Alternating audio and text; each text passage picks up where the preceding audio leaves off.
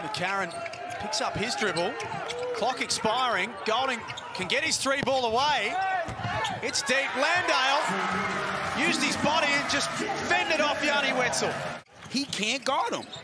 You don't have to go away from that. Let the defense change. Nice pass. Extra 1-2 from Peatling.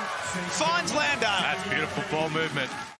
2 hits from Sykes, 2 hits from Liafa, and a knockdown from Ruben Tarangi.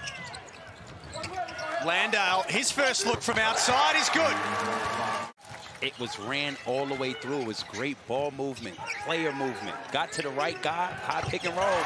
Killed him again, but Jock Landale said, hold on now. When Simon Mitchell really challenged Yanni Wetzel defensively, a lot of it was for similar actions to that. Landale trying to get himself into the lane. That is as tough as it gets. That is tough. And you got to close out because he could hit the 3. Just like he can. The stars have come out to play.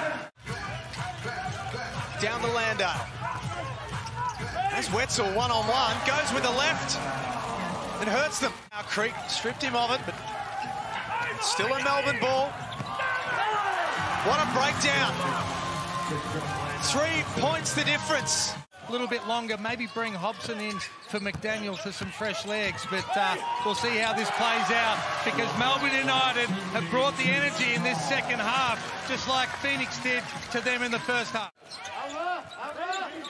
Landale guarded by Liafa. No help. The only man on the... this man has missed 1 shot this game. It's Udai Baba. Threw it up there for Landale.